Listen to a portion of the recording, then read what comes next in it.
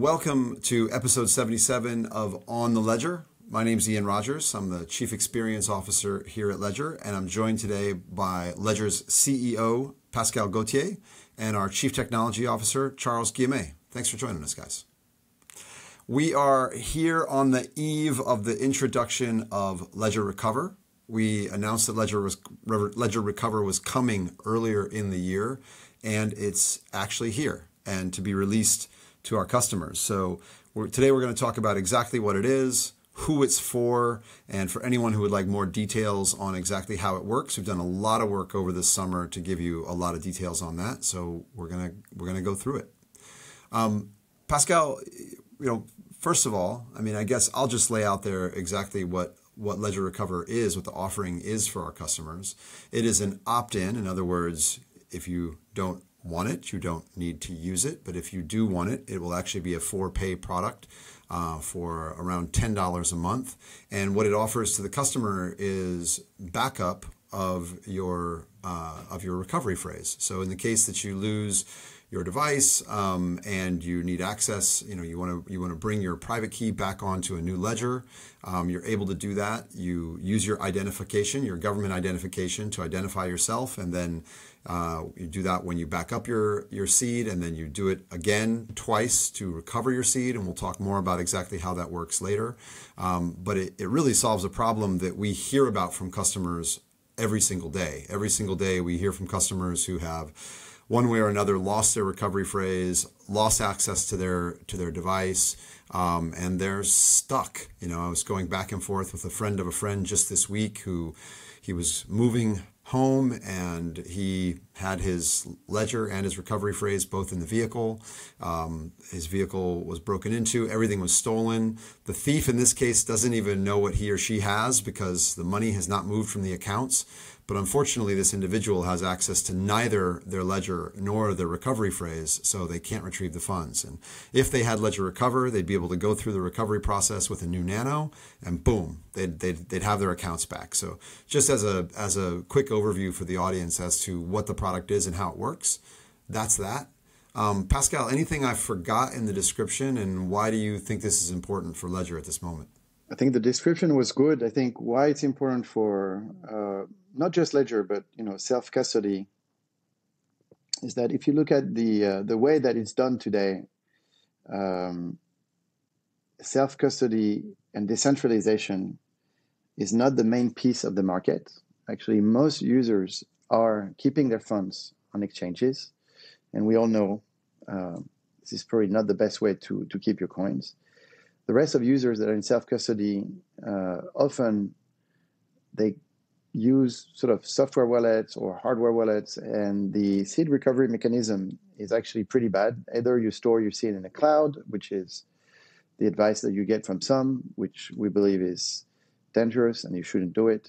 And then you can keep your 24 words on a piece of paper, on a metal plate, etc. Like you have all these. I'm not even calling it technology. You have all these ways of keeping your 24 words that are very medieval. And I don't think this is future-proof. I don't think this is how you can scale self-custody. Just few numbers that I think are interesting. There are 106 or 107 million Ethereum addresses. 100 million of these have less than $160. So it's really, the market is really concentrated on 6 to 7 million addresses. So that tells you a little bit about like the self-custody market today and what it is, because we often hear like 500 million users in crypto, but these are not 500 million users that actually hold their private keys, because if it was so, then Ledger would have sold much more devices. And so the real market of people that hold their private keys is probably sub 10 million users today on the planet for a value that is above $160. And of course, under $160, that's not a market for Ledger. And also, you probably care less about security, recovery, etc., because it's not a lot of money. at least for Europe and the US and the kind of countries where we sell our products basically. But above $160, this is where you need security, and there's only 6 to 7 million people. So at Ledger, our eyes are not looking at now; they're looking at the future. We're not. When Gretzky was saying, like, I'm the greatest in hockey, not because I was where the puck was, but I was where the puck was going to be. And I think in business is the same. You need to know where the market is going. And if you want, to go from 6, 7 million today or 10 million today of people that have more than $160 in value in cryptocurrency, basically, to 100 million, 200 million, 300 million, you need to do better with this private key issue and the 24-word issue. Like, there's no way that 100 million people will keep the 24 words on a piece of paper or upload it in the cloud or stay on exchanges, because again, if you don't hold your private keys, then again, why crypto? Holding your private keys and having your digital assets is your freedom, and that's why crypto exists. It's an edge towards a very centralized system. And so if crypto is centralized, then I don't think crypto really exists. And so decentralization is key, self-custody is key, and the fact that we solve for the onboarding of crypto and an onboarding of self-custody, where the 24 words has been a pain point since this market exists, I think this is what we're trying to do here. So Ledger Recover is built in partnership with a company called Coincover, who does the identification of the user and also is a part of the technology solution that we'll talk about with Charles in a moment. They also offer up to $50,000 in coverage in the case that your seed is returned to the wrong person. So that $50,000, I think, is an important thing for consumers to think about when they're thinking about if the service is right for them. You mentioned that the vast majority of wallets out there have a relatively small amount of money on them. So I think when we're looking at that kind of 400 to 500 million number that's reported, Pascal, the majority of those accounts are or those people who are have exposure to crypto are on exchanges, so they're not in self custody, and they also have less than $50,000 of value. When you think about it, Pascal, who do you think Ledger Recover is for exactly? Who's the target customer in your mind? So number one customer will be me. I've been waiting for this service for a long time, because I had like several incidents with different devices, different 24 words, etc. Like, it's I don't think it's very easy to keep it in a paper form and have a real safe, like at a bank, that actually cost me much more than $9.99 a month to keep my seed. And so I was waiting for a digital form of the safe that I have at the bank to protect my seed, basically. And I think just like me, a lot of our current users will use the product. I'm currently in Dubai, and last night I was having yet another discussion of yet someone else that had an issue with their seed, etc. And so, and that were a person that is a happy Ledger customer. So on the current customer base that we have, I think it's a service that a lot of people are expecting. And, I've been in this business since 2014. Ledger has been here since 2014. We have a great customer success team, and, we get the feedback from customers, what they want, and also, sometimes what they lost. And we know that, keeping those 24 words safe in a way that you can always recover the 24 words is something that is absolutely needed. So I think on our current customer base, this is one. And also, this is to expand the market. There are a lot of people that stay on exchanges because they just don't trust themselves with self-custody and don't trust themselves with those 24 words. Again, that's a very common feedback that we get. And either we get it through surveys that we do, and this is always what the voice of the customer says, or very randomly. Like, I talked to so many people that made exactly that comment. It's like, well, my coins are on exchanges. I understand it's a problem, but also I don't trust myself with self-custody and the safekeeping of this 24 words. So I think what we're trying to do, really, again, back to my first point with these kind of services is, service better our existing customers. For those who need the service, again, it's completely optional. Like, there is no, if you don't want to use it, don't use it. And it doesn't change your ledger life. But to onboard new users in self-custody and for users to be able to trust themselves, I think it's a very, very important service. Charles, I joined the company in January of 2021, and one of the very first things I saw, my very first week on the job, was a hackathon presentation that was basically Ledger Recover. It was the project that became Ledger Recover. So that is getting really close to 3 years ago now. So this has been a pretty long road. Can you tell us a little bit about how we got here and how Ledger Recover works? Yeah, sure. This is the difference you have between a hackathon and a real product. Sometimes I love hackathon because this is the opportunity to have new ideas and test them with technology and so on. But when you build a product, then this is a completely different story. You have to think about everything: security, scalability, UX. Like, this is something completely different. And the way it works for a user, so for now it's only available for the NanoX. So the way it works is the following: you have a NanoX, you onboard on your device, and then you will create an account with the Ledger Recover solution. So you will need an email. You will give your email. A specific magic link will be sent to your email so that you can create your account within Ledger Recover. Then you will have to enter your information, who you are, your ID card. You will provide your ID card. You will also have to provide your banking card because it's a paying service.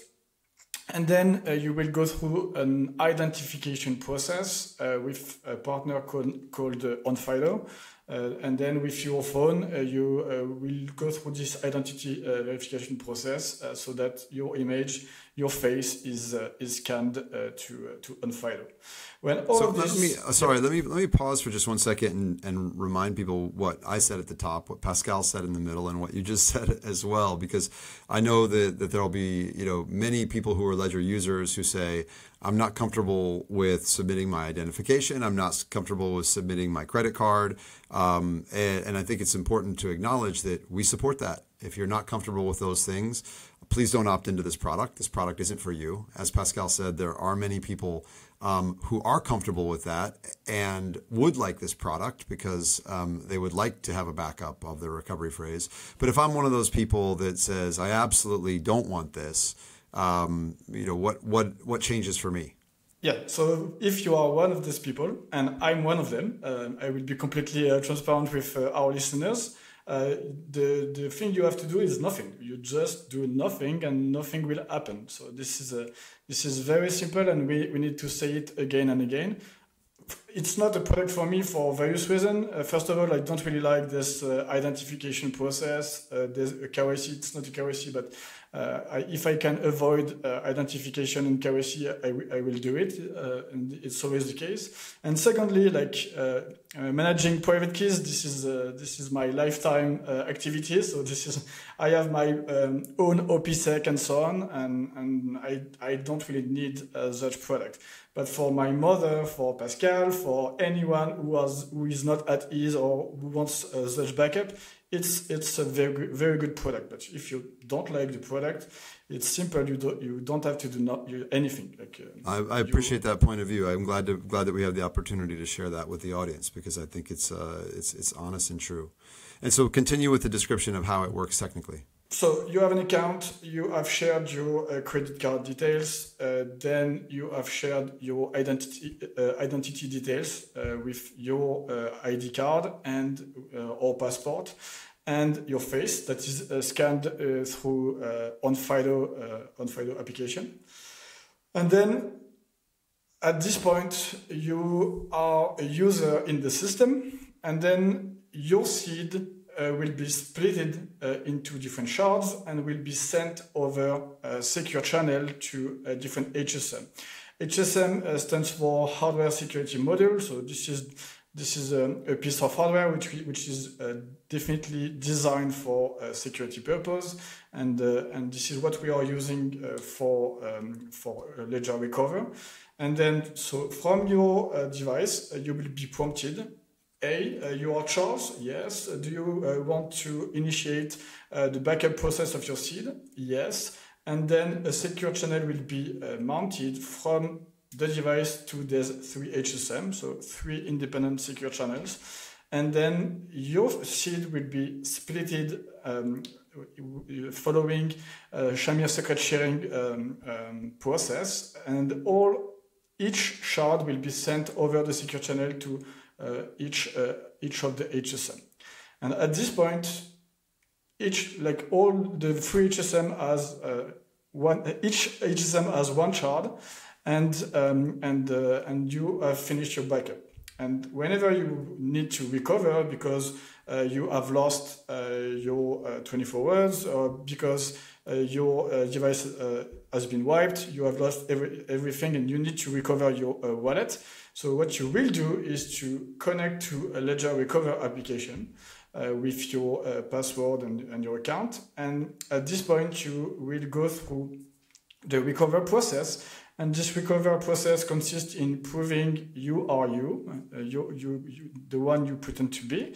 And to do so, you go through 2 independent identity verification process, showing your identity card or your passport, and proving you are who you pretend to be with the face scan. And you will do 2 different face scans for releasing 2 different shards, and these shards will be sent over a secure channel to your device, and then you will recover access to your wallet. So this is the comprehensive version of how it works. And I can confirm that it works as a tester who opted into Ledger Recover, went through the payment flow, uploaded my identity. I then typed my password into my device wrong 3 times.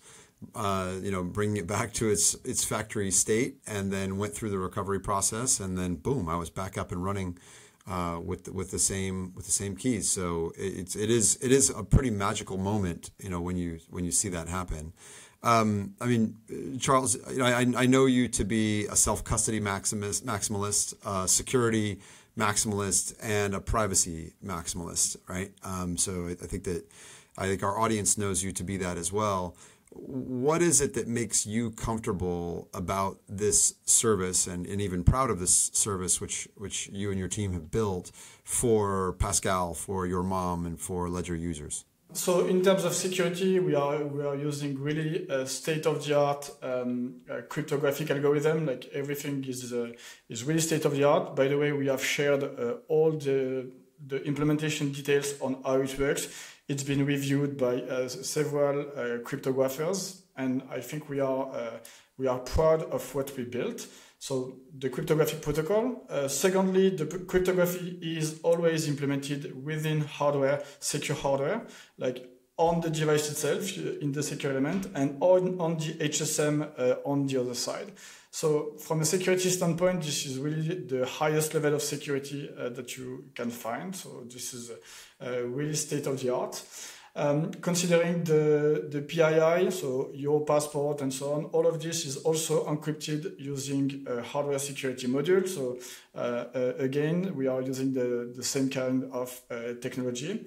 And finally, in order to avoid single point of failure, we are distributing the secret to 3 different HSM, so that if ever one would be compromised, it wouldn't give any information on the data.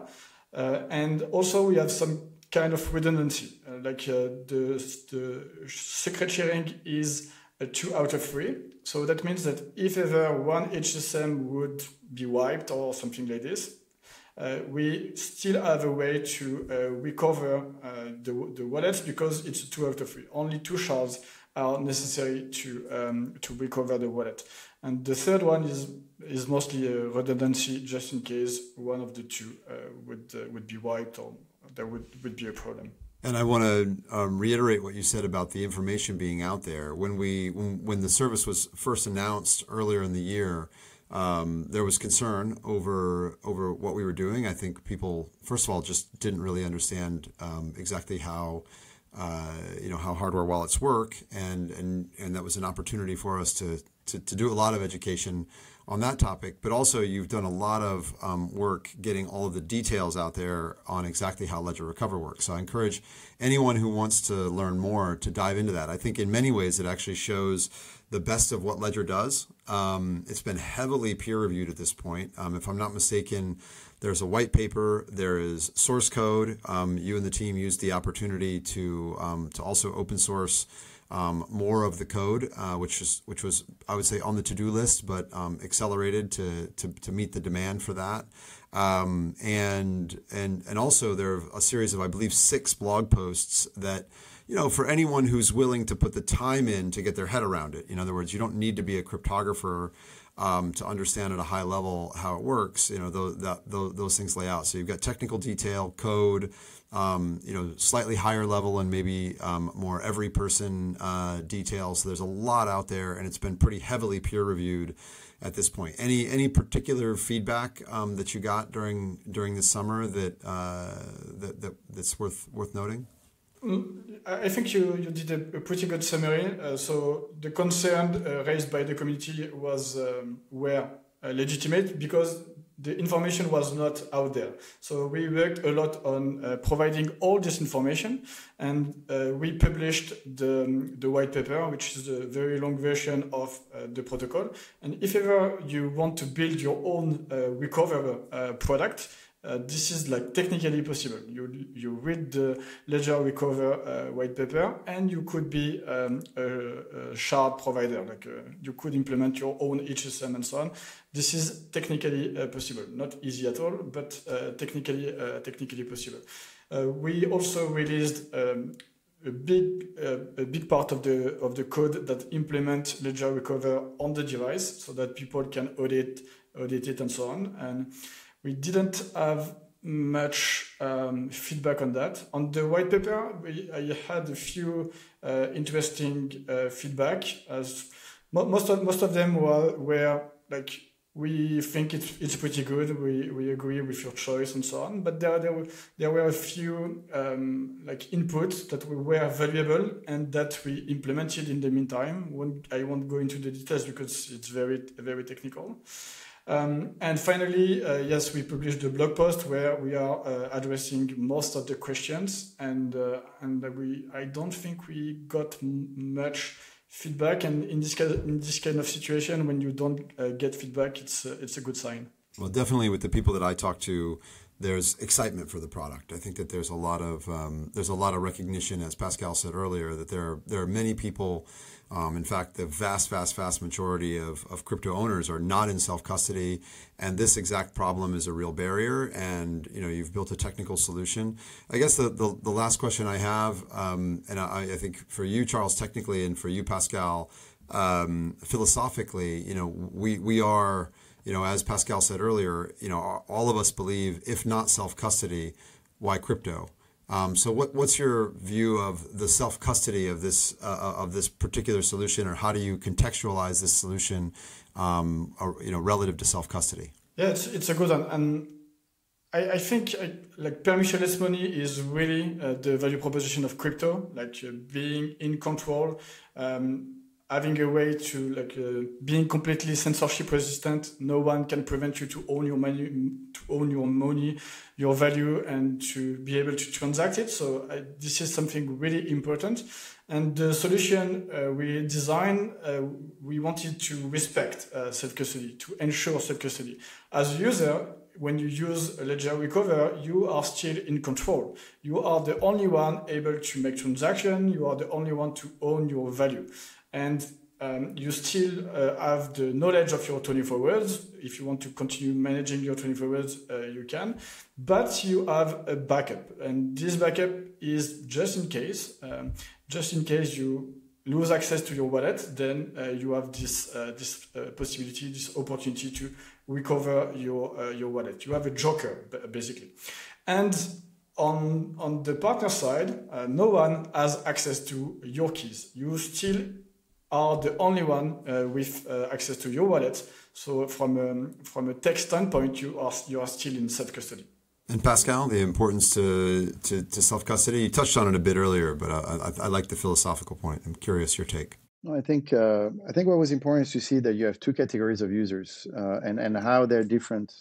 So me and Charles' mom, I think, on one bucket, and to Charles and other people on the other bucket. What was interesting in Charles' feedback, from my point of view, is not so much the philosophical approach of I don't want to share my idea, etc. It's more like, technically Charles is very savvy, and so he knows how to handle these things probably better than anyone else. And the market needs to recognize, and people need to understand that, when the market is formed, it's formed by the, more technical people on the planet, like the people that got in 2008, 2009, 2011, and have been managing their private keys since then.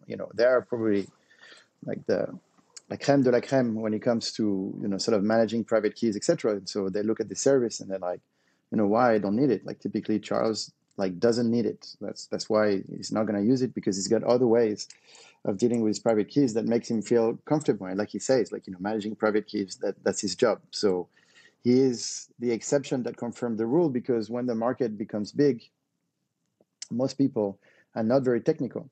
And if you remember the web of the 90s versus the web of the 2020, the web of the 90s was much more technical. I mean, using the web was actually difficult. Most people didn't know how to use it. It was difficult to use a computer, et cetera, et cetera. And so I think we're going through the same phase now.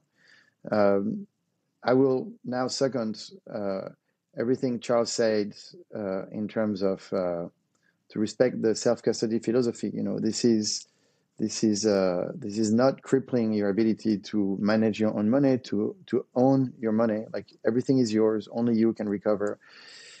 And to talk about the elephants in the room, some people say, well, once you add your identity to recovery, then eventually it's a way to find you, et cetera, et cetera. So again, if you're concerned with these kind of things, then you shouldn't use the product. And again, it doesn't change anything. The product only works if you opt in and if you press on the buttons. Only you are in control of what's happening with your device and the shard of the key, etc. So it's only if you initiate the process.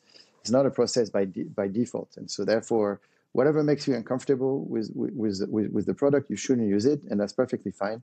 And life continues the same way it is. But let's face it, most people that are in crypto have KYC themselves on an exchange, have sent their coin from the exchange to the ledger. So therefore, their identity is already attached to the flow of coins, and let's remember that Bitcoin is anonymous, but it's traceable, which is why is not the best public ledger to use if you're a criminal. It's not the best public ledger if you're in dark activities, and so therefore it is very transparent. So your identity is probably already attached to your coins, and that's a fact of being in crypto, unless you bought your crypto ages ago and maybe not, but most of people that onboarded after 17, in this bull run and the next after, have attached their identity to the crypto. So I think sometimes the people that made those comments are very technical and very early in the game, and so therefore, they represent the early ethos of crypto, and their point is valid. But the problem is the next 100, 200 million people is never going to do what the early community did, because A, they're not technical enough, and B, they don't have exactly the same ethos. I mean, most people in our societies attach their name to their money. It's the way it works. Most people declare their taxes, and if you're in most countries, you need to declare your bitcoins, you need to declare your capital gain, et cetera, et cetera. So, and that's what most people do. So I think what we're trying with this product is to build a service that most people can use, but then make it still possible for the people that don't want to use it to absolutely stay free of it. And by the way, this has been our philosophy from the beginning. We always develop the product for these two categories. On the one side, there are developers, and on the other side, there is the grand public, as we say in France, but like the mass. And for developers, we have a bunch of tools. We have a lot of developer tools, but we also have privacy features and freedom features that we've implemented, and a lot of very advanced features when it comes to Bitcoin with Miniscript, for example. And so we are catering a lot for that audience. One thing that is worth saying is not a lot of people use these features. And so actually the audience of people that are very advanced and they know Bitcoin more than others, it's a few thousand people on the planet. That's what the audience is. Those people are very savvy, sometimes very vocal, but it's a few thousand people. And so when you think about building a company, and when you think about taking self-custody to the mass market, you need to have a strategy for the mass market. And you try to respect the two categories of users, developer on one side, mass market on the other. This is what we're trying to do. It's not an easy job every day, but we are trying our best there. And Charles, for someone on the other side who is maybe less trustful and says, okay, I don't want this feature, but how do I know this doesn't affect my my ledger, my security with Ledger? How do you answer that question to them? So there are the list of blog posts that give plenty of details explaining this.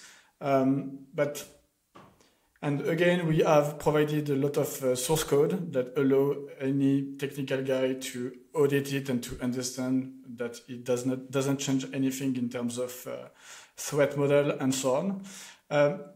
But to conclude, I think like something which is really important to have in mind when you use a wallet in general, if in your threat model, the wallet provider is the enemy, is the attacker, there is no way for you to be safe. Like if the wallet provider is the attacker, you are doomed simply because there are always trust assumption when you use a wallet, whatever wallet you use.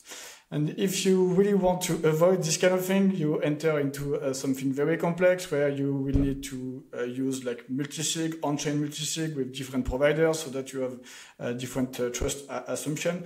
This is possible, but really more complex. And if you're not very tech savvy, I definitely don't recommend doing this because there are more chances that you will lock your funds than you will secure anything doing this. Well, and I hear you, and it's also, on some level, you, especially if you're not the person who can audit the source code, then you have to have a degree of trust somewhere. I do have a degree in computer science, but I'm not a cryptographer, so I do trust you, Charles.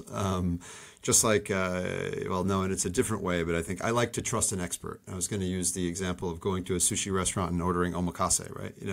When you're in whatever the context you're in, it pays to trust the experts. So thank you. I appreciate us addressing it. Thank you guys so much for doing this. Pascal, I'm not going to let you go just yet, though, because since we have you and we don't have you on the podcast often enough, you've been all over the world in the past 3-4 months. You've been in Asia, you've been in the Middle East, you've been in the US.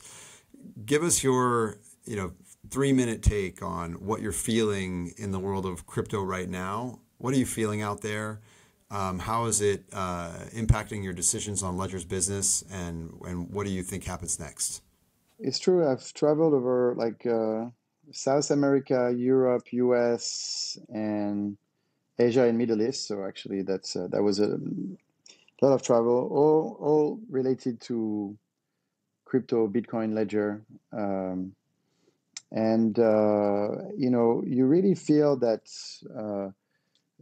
This is supposed to be a bear market, right? If you compare it to the last bear market that was in 18-19, this really feels like the end of 19 and that we're about to enter into 2020. So, but depend on where you are on the planet, like the picture is not exactly the same. So it feels right now that the party is between Singapore and Dubai. This is where you have the biggest exchange on the planet. This is where the money is. You have Binance, which is still very strong, OKX, Bybit. These are the 3 biggest exchanges on the planet right now. They're all located in this part of the world between Singapore and Dubai. And they're doing really good in terms of revenue, even in this bear market. And so they do revenues in the billions of dollars. And so that's very impressive considering that we are supposed to be in a sort of almost all-time low or sort of very low in terms of trading. And so you have a lot of businesses that have shown a lot of resilience during the bear market and are ready to scale in the bull market. Like these guys have very big capacities, in terms of the teams that they have, in terms of the product that they're taking to market, etc. So I've been very impressed with how dynamic the market is, between Singapore and Dubai, if you want. I thought that the US market is a little under the weather right now. It feels the party is in Asia, basically, and that, everybody is super sad in the US. But I think it's really because people don't look at sort of what's happening and what's coming. I mean, they do look at it, but I cannot explain why people are so depressed. I mean, it's true that we've been in a bear market for long, and it's true that the FTX story and Celsius, etc., have hit more. BlockFi have hit more the US market than probably any other market. So there are reasons why people are sort of negative. But if you see the wave that is coming from BlackRock, Fidelity, Vanguard, and all of these guys, and what's in the making, and not in the making for 2 years. I mean, ETFs are, will be approved or could be approved sort of rather sooner than later. You can see that in combination with halving could be the trigger of the next bull run. And so, from my point of view, and meeting with a lot of businesses, we also have an investment business with the Ledger Cathay Fund, etc. So I'm seeing a lot of things now, and it feels that the market is really getting to temperature, and so I think we're in the phase where it's not yet the bull market. I don't think it's the bear market anymore. I think we're in a transition phase between the two. So it could stay flat like this for a few more months, maybe 6, maybe 9. Who knows? I don't have, of course, a date for when the bull market starts. But just like in every bull bear, and this is my third one, I think, or fourth one. I don't know. I've been since 2014, so you can count. I think I started just after the Mt. Gox incident. So I started during the bear market of the Mt. Gox incident. Then I had every bull and bear after that. This really feel like the end of a bear market and the beginning of the bull run, because a lot of companies have been building great stuff during the bear market. I mean, Coinbase has done really well in building stuff. The new L2 is actually a great success, etc. So you can see a lot of companies have actually done real stuff, and this is why we taking Ledger Recover now. This is why we designing stacks, even though we late because the screen is a hard one to make, but we have good hope that we will take stacks to market sometime soon now. We've done all of this for the next bull market. Getting ready during the bear market and building during the bear market is really the name of the game when it comes to crypto. And a lot of companies have done the same during this bear market. So I think the infrastructure and companies are ready for the next bull, which is very important, because if the bull comes and no one is ready, then you cannot capture the bull. And so I think there are a lot of companies in the space that have been resilient, bear market and bull market, after every bear market, like Ledger, but not just Ledger. I mean, Coinbase, Binance, et cetera. And so these companies will grab most of what's coming. And I think what's coming is significantly bigger than what was in the past. I mean, just to remember that crypto is still relatively small. I mean, 1 trillion is not very big. Gold is still 10 trillion, and stock market is much bigger than that. So I think we're still a very small industry, but we have built an infrastructure now to scale for the next 3 years, and then there will be another cycle, and there will be another investment, etc., to grow, because the kind of money that is coming in the game now is the money that this industry has never seen before. And so it means a lot in terms of security, it means a lot in terms of infrastructure, it means a lot in terms of scalability, it means a lot in terms of systems, etc. And so I think this is what's happening now. I'm very bullish, more than ever, actually. This has been a long bear market, to be honest. It felt like longer because the businesses are at scale, but you see that in this bear market, businesses lost business, but are still multi-billion-dollar business when it comes to exchanges, hundreds of billion-dollar business when it comes to a company like Ledger. So business didn't go to zero. Like the market, held during this bear market, but the next growth phase is going to be insane. Thank you. That's great to hear from you on that. I appreciate the insight. Thanks to both of you for coming on episode 77. Seems auspicious, the number, to talk about Recover. And let's go. See you out there. Thanks, Ian. Thank you. This content is provided for informational purposes only and is the sole expression of our opinion and should not be relied upon as legal, business, investment, or tax advice. Do your own research. Any loss or profit is your sole responsibility. Stay safe.